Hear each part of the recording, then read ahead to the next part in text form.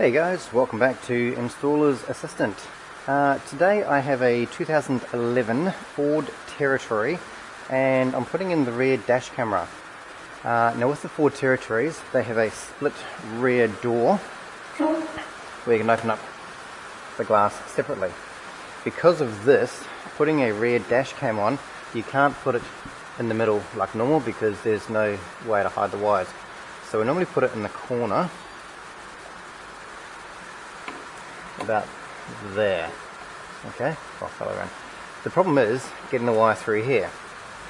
Typically most people will run a wire straight through, but because this opens and closes you're never going to get it quite right. So a friend of mine called Craig, he's had a look at this problem for a little while and he came up with a solution which he says works really well in these cars using heat. So I thought, what a great way to find out.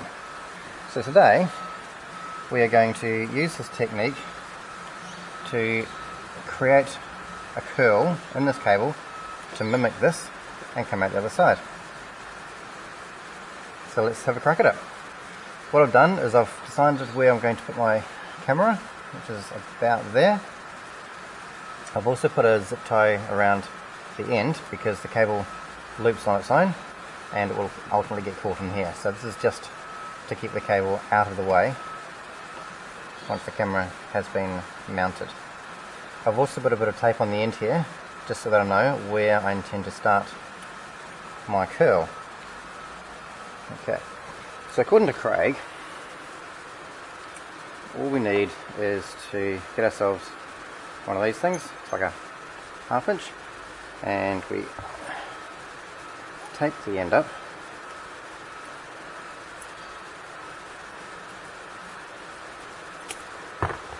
And then we mimic the coil. So this coil goes around clockwise. We're going to do the same thing.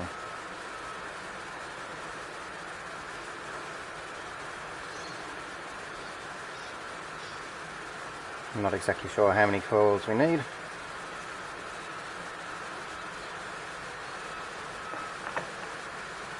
That'll probably do it. Okay. And then I'll put some tape around the end here.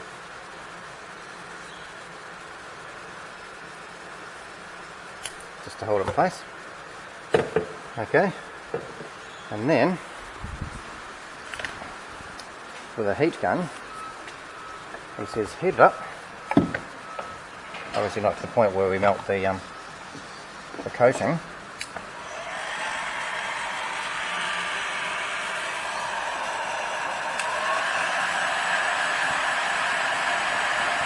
So I've got this air gun on the high setting. Air gun's on the high setting, but rather than just holding it direct and applying direct heat, if you shake it you'll get a better heat over a better area without any problems.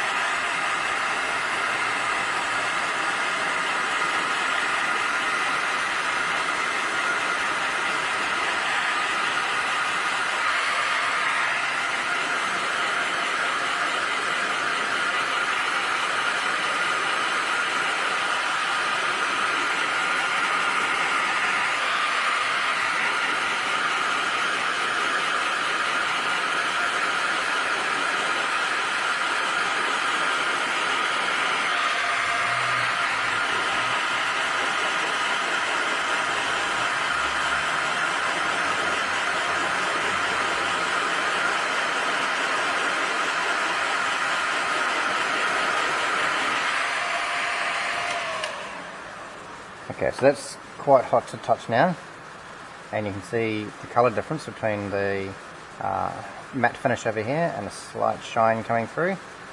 So getting a bit of heat in that, and now we let it cool down. Once it's cool, we can undo it and poke it through. So let's give it a few minutes to cool down and we'll come back to it. Alright, so we've done the heating part of our cable. Now the first time I did it I used a 1/2 inch, which is what it looked like when Craig showed me his pictures, but clearly I should have thought of 3 because that will not fit inside our coil.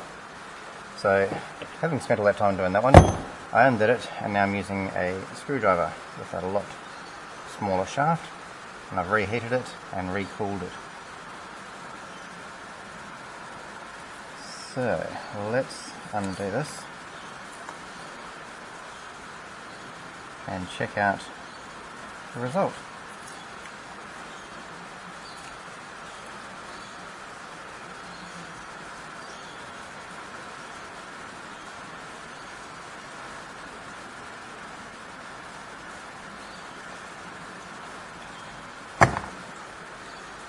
That is a pretty cool result. So all going to plan.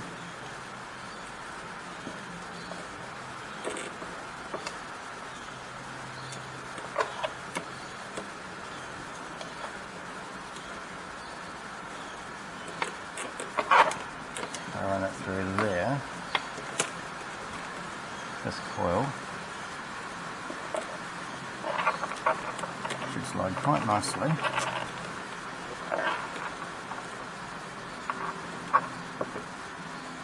Inside the other coil.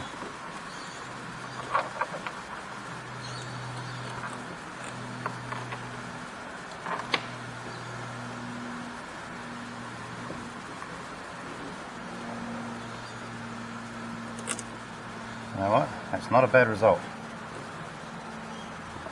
I like it. I have to put my camera on.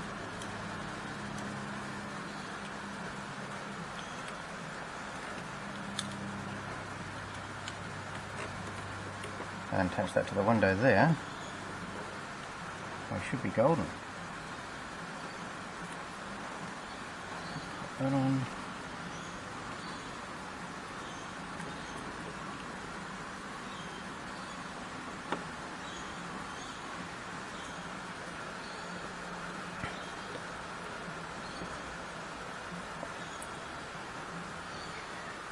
Okay, so you can see my zip tie around the corner here and why it's necessary to keep that out of the way. But as far as the coil goes,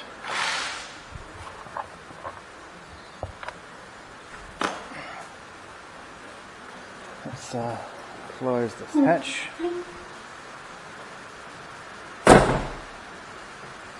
That's the bottom one, and look at that. That is quite nice. I like it.